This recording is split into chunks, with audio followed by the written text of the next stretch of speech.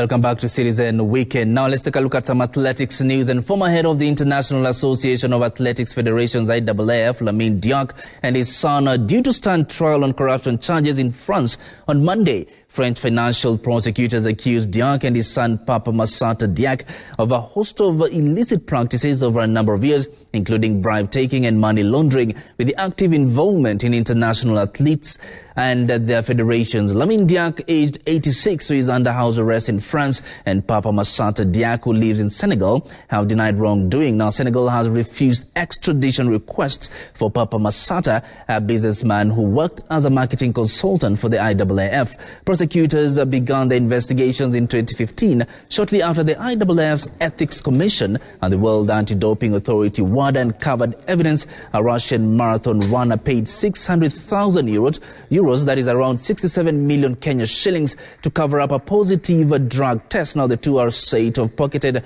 3.45 million euros, an equivalent of 390 million shillings from athletes in return for doping cover-up.